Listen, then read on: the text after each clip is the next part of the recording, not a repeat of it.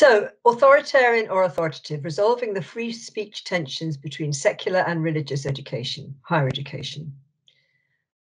Empirical research, we know, that analyzes the lived experience of Muslims often shows a one-sided narrative about gender relations, intra and interfaith relations, and societal relations. In seeking to reduce the impact of such discourse, I speak from a secular position, and also with understanding of, for example, the Islamic seminary, but with full awareness of the limitations of both of these epistemological approaches. It creates a binary. Accusations are often brought against the reputed hegemony of such approaches by the other side, and this adversarial position creates an unfortunate and self-defeating binary. Antagonisms can be created between social conservatism and social liberalism, each exaggerated by the use of decontextualized argument. Today, I will look at practical examples of how the binary hegemony of religion as a bloc and secularism as a countervailing force can be challenged and both brought into conversation with each other. This whole situation, as we know, is exacerbated by current right-wing populist debates around free speech. Freedom of expression is often presented in another counterproductive binary as either a libertarian right or an extreme risk.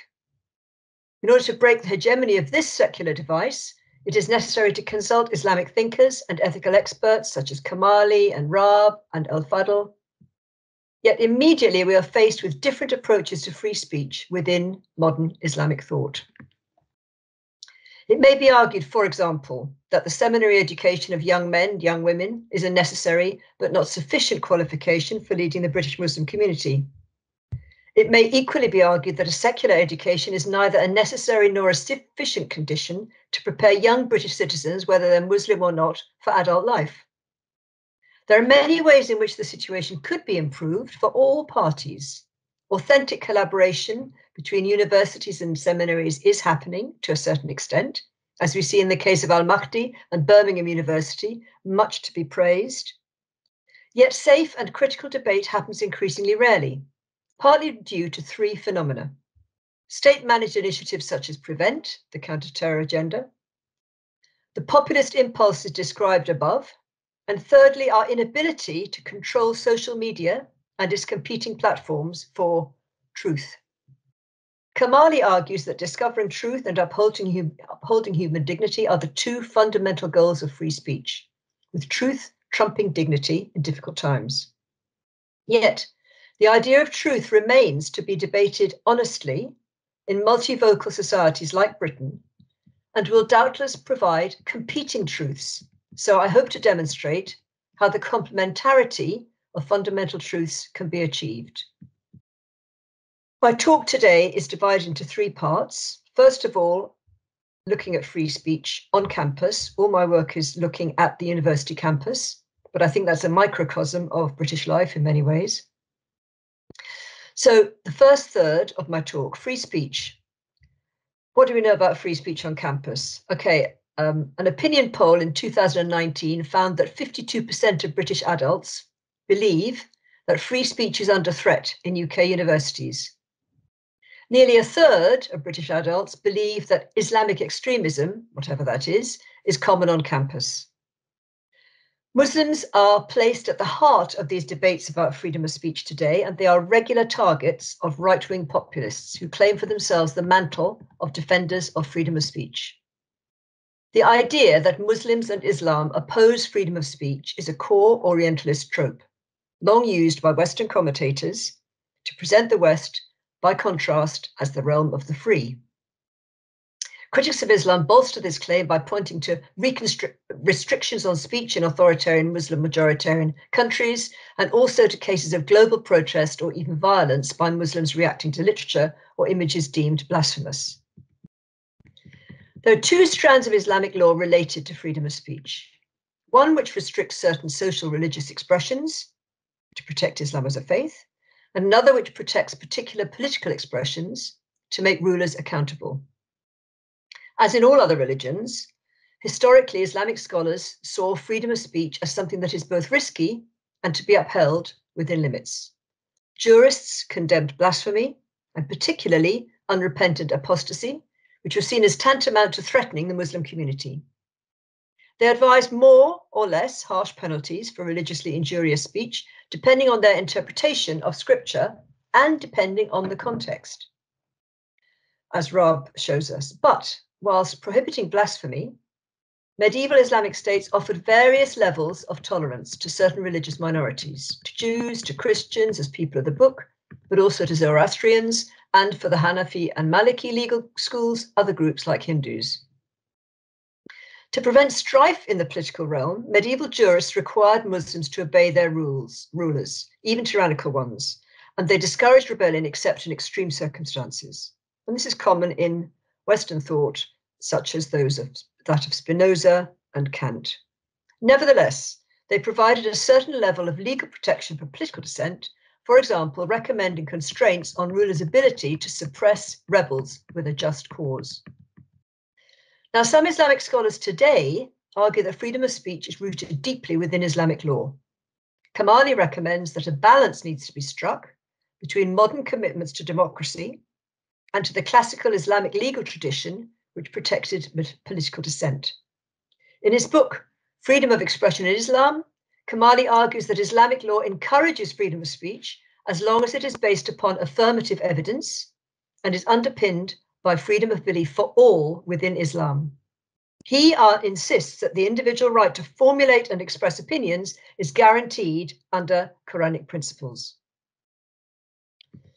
Such guarantees may not always be upheld. Khalid Abu al-Fadl, a contemporary Islamic legal scholar, offers a consideration of those authoritarian approaches to thinking and speaking that create Islam extremist trends socially and religiously, and their implications for modern education.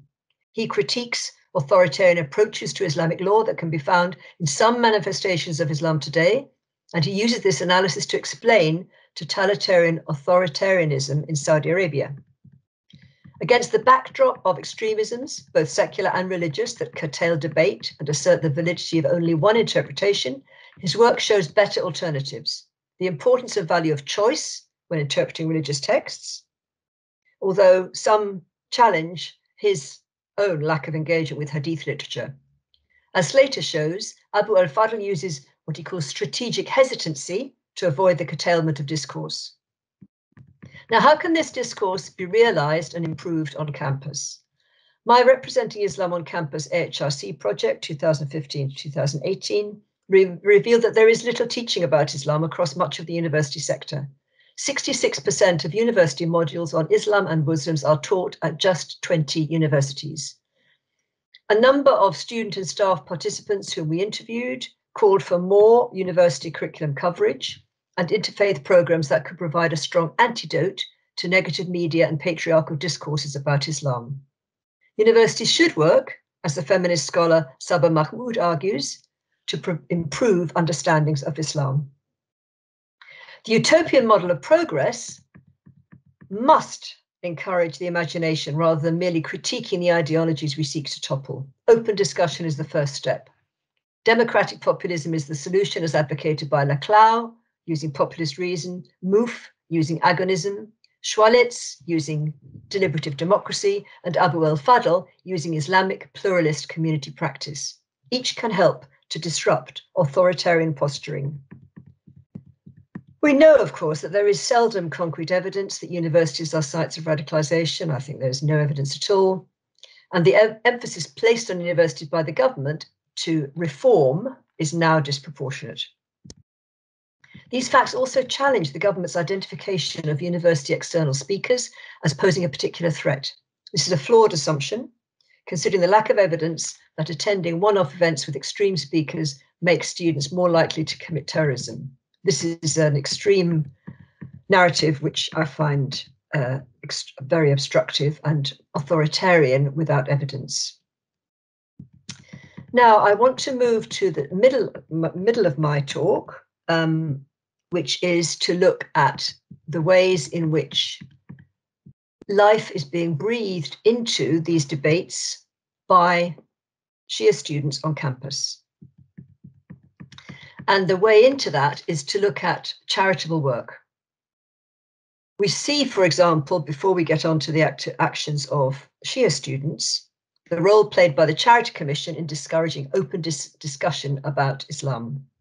Charity Commission uses guidance which expands the range of views to be considered problematic, from extremism, defined in the government's way, according to fundamental British values, to mere controversy. Now, this is an authoritarian approach. What is meant by controversy is unclear, and this obstructs the possibility for young British Muslims to discuss their faith. My case study, the case study in my book, shows how this suppression operates in practice among students' unions. Charity Commission is willing to use a charity's purpose, the public benefit requirement, and it appeals to the charity's reputation to discourage charities from hosting speakers with views it considers to be controversial. Let us, by contrast, look at how Shia students use charitable activism on campus. This can show how the complementarity of fundamental truths can be achieved with authoritative, not authoritarian approaches to the common good. The charitable activities as a form of activism, that's a concept that currently worries the government a great deal. We are told that school children who demonstrate on behalf of Palestinians are extremists, for example. Now, in 2019, Dr. Emmanuel Deli Esposti and I published a paper to summarize her work and my work on charity as both a religious and a secular activism. A number of Shia research participants in Deli Esposti's study highlighted the rise of Islamist terrorism post 9/11, and they noted the presence of Wahhabi and Salafi brands of Islam within Britain as a way to stress their alleged difference from those kinds of Muslims. So tension may exist in some situations about what it means to be a Muslim, and can create tension between Sunni and Shia. The Iran-Iraq War of the 1980s, the 1991 Gulf War, the 2003 US-led invasion of Iraq, and the recent conflicts in Iraq, Syria, and Yemen. What does it mean to be a Sunni? What does it mean to be a Shia Islam, a Shia Muslim? Shia students may want to distance themselves from negative perceptions of Islam, while emphasizing the elements of their religion that are perceived to be more comprehensible to a non-Muslim audience. Shia students are increasingly drawing on liberal, humanitarian narratives of equality, freedom, justice, and rights, a version of Shia Islam that resonates with the supposedly liberal, secular environment of the university campus. Shiism can be framed as a fight for justice, and thus Shia students contribute to the discursive construction of Islam as a force for social good. At the same time, this discourse can be used to distance Shiism from certain forms of Sunni Islam that are feared within the British social context. Shia Muslims remain in the minority in Europe, including within universities, yet the past decade shows a growing profile of Shiism on university campuses. Let us consider that authoritative Shia student activism may only have meaning within the context of contemporary Europe, and yet I think these new narratives ultimately transcend national and cultural boundaries and contribute to a reinterpretation and reimagining of Shia sectarian identity for the modern age. Let's take an example, the annual Ashura Awareness Week. That's a campaign run by university APSOCs, the Al-Bayt Societies, and coordinated by the Muslim Student Council, seeking to engage both Muslim and non-Muslim students in a conversation regarding the place and resonance of Shia Islam, and especially to raise awareness about the figure of Imam Hussein and the historical persecution of Shia Muslims. The Muslim Student Council also coordinates an annual nationwide campaign to reduce food poverty. It's called Hungry for Justice, in which APSOCs collect donations from students, Muslims, and non-Muslims to distribute to local food banks. Individual APSOCs run one-off or small-scale events, often with other student societies, to raise awareness about current issues in Britain and internationally. For example, fundraising events for humanitarian aid to conflict-torn countries, Yemen and Syria, disaster zones like Haiti, the Philippines and Nepal, and awareness campaigns regarding issues of Black and minority rights, femicide, and racism. This provides opportunities to speak freely to non-Muslims about Shia Islam, and it empowers open conversations about personal identity. It can also give a strong sense of Shia particularism, and it is embedded also in the political and social realities of the modern secular state. Secularism exerts a controlling influence over public, private political and religious issues, and gives them a unifying set of properties that bind them to the state and privilege some faiths over others under the umbrella of secularism.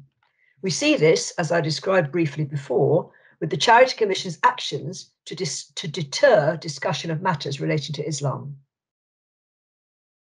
Activism takes place on campus and also, of course, among wider British society.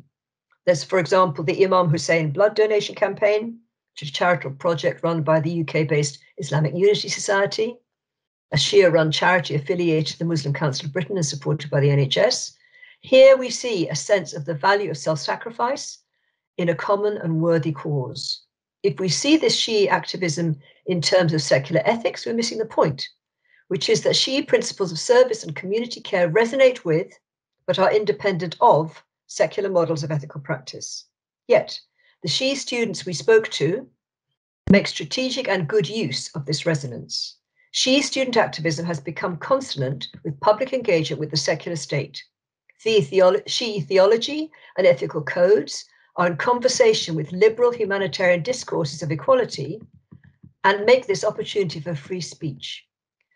This allows Shia students on campus to contribute the distinctive Muslim voice that they may be denied in other activities, as we see with the authoritarian approach taken by the Charity Commission.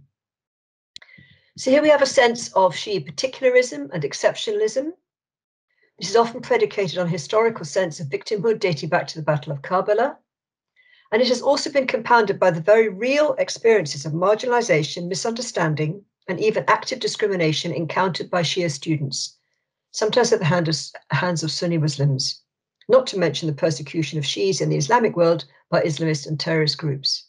For this reason, while the promotion of a distinctive Shia identity as qualitatively different from broader perception of Sunni Islam can be understood partly as a strategic choice within the context in which it's articulated, there is also an important sense in which it actively contributes to a sectarianization, a special identity, a narrative about Shia identity through the act of discursively bracketing of Shiism as an identity category in its own right.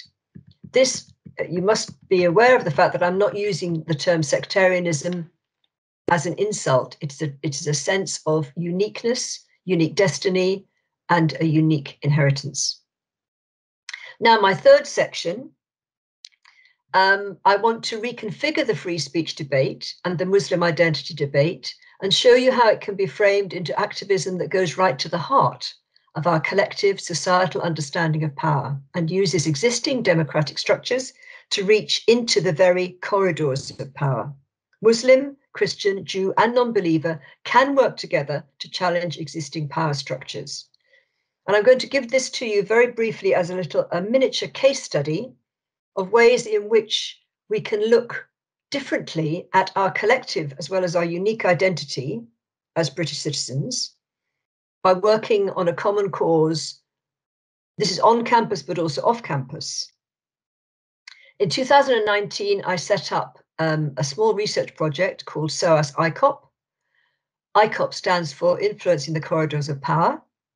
My aims were idealistic and rather large: to improve political literacy among university students and academics, to encourage ideas about compromise so that one is able to have dealings with somebody whose political beliefs are different from one's own, to get into the corridors of power in Westminster with research undertaken by students and academics, and to challenge the idea that a government with authoritarian tendencies and with a very large majority is untouchable. So this was my way of giving authority to young people by teaching them how to intervene legitimately in Westminster business, not buildings. One of the ways we do this is to issue one-page briefings on urgent matters. They go to every MP and every peer. We've been able to influence the process of questions to ministers by working through MPs. If an MP works with an expert whom we locate to put together a question to the minister has to answer that within a week. And we've been able to influence, for example, the way in which faith is used to gauge right at the beginning of the COVID crisis how faith was used to gauge the many deaths that were taking place in the Muslim communities. We've been able to influence an early day motion on Myanmar when that blew up. And we've been able to influence the whole discussion about freedom of information. I found an article by an expert on freedom of information. Hassan, a member of the team, turned it into a one-page briefing. The author of the original article was very happy to author it. And this led to us working with high-profile parliamentarians like David Davis and Lord Clark to run a panel to improve people's understanding of freedom of information and the way in which the current government is obstructing our rights to free speech and free access and academic freedom. So that gives you, I hope, a very brief resume of my work. This is a practical outworking of my conviction that, as well as working within religious communities, it is important to establish an identity beyond the religious community and to show that one has agency in ways that can actually trigger, activate, and make positive use of the democratic structures which exist in this country, but which most of us don't know about. I certainly was not aware of how much influence we could have until we tried. So I think I will finish there. I think I'm just about running within time, and I hope that that will lead to some exciting questions when the time comes.